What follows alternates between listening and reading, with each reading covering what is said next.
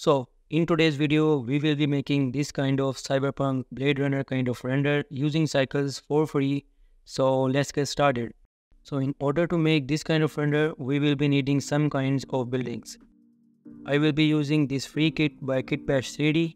It has a lot of high quality assets, but you can use any kind of building asset that you want. So out of all these buildings, I will use just 3 of these buildings. So copy these assets, then sacrifice the default cube and paste the assets in your project file. Then set up your camera and press N to get this menu and select the slow camera to view option. And now you can adjust the camera positions easily. And if the buildings are starting to disappear, go to the camera properties and change the clip end value to infinity. And now you can change the camera position according to your liking, but you can always change it later. So I will place one building in the center and the other one on both sides. So press S to scale it up and see it's getting bigger. That's what she said.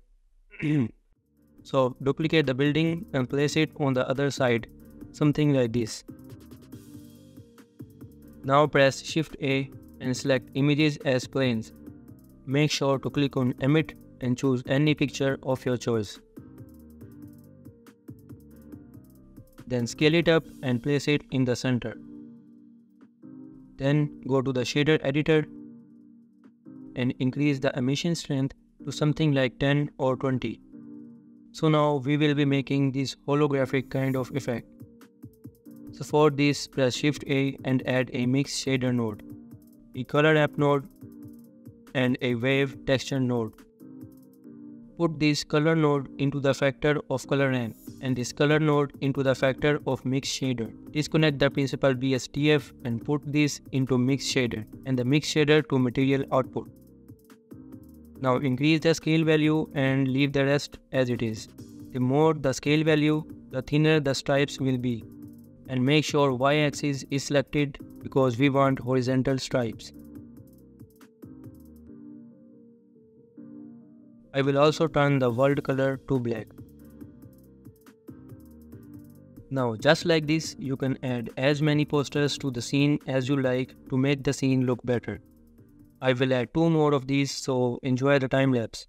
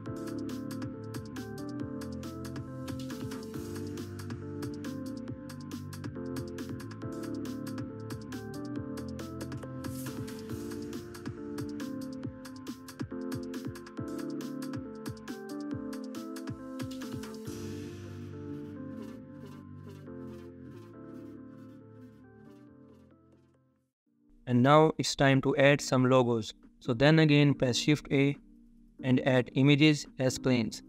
Click on Emit, select your logo, place it wherever you like,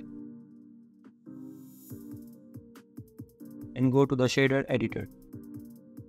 Delete the principal BSDF and add a add shader node, an emission node, a color ramp, and transparent BSDF. Put the transparent BSDF into add shader node, emission to shader, and also increase the emission strength, color into color, and color into factor. And you can also change the color of the logo if you want. Basically, we are making the logo emissive as well as transparent, and we also want these stripes on it, so for that we will add a mix shader node, then connect add shader to mix shader and transparent BSDF into the second shader node. Then for stripes, add a color ramp and wave texture and connect them like this. Then change it to y-axis and increase the scale. And then connect the mix shader to the material output. And we are done. I would suggest that you play around with the scale value and see what works best for you. And just like this, I will add some more logos. So once again, enjoy the time lapse.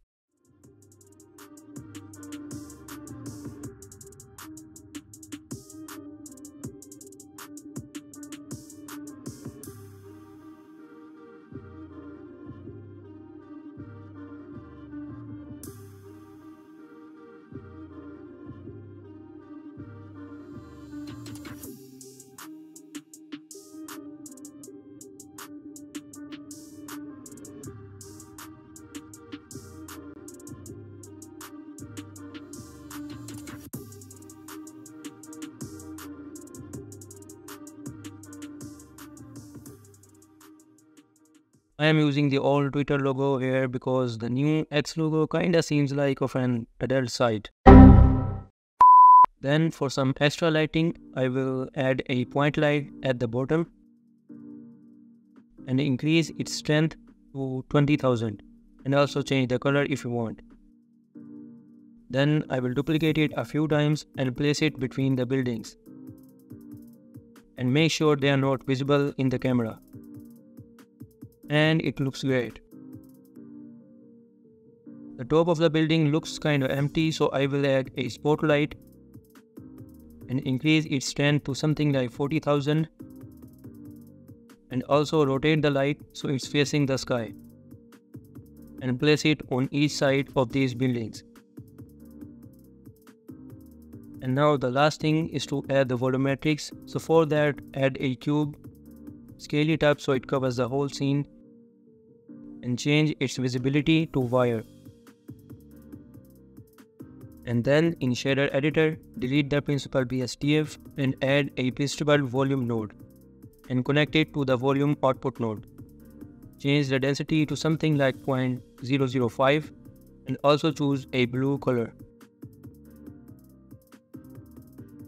To spice it up even more, you can add a character to the scene or anything which will make the scene look better.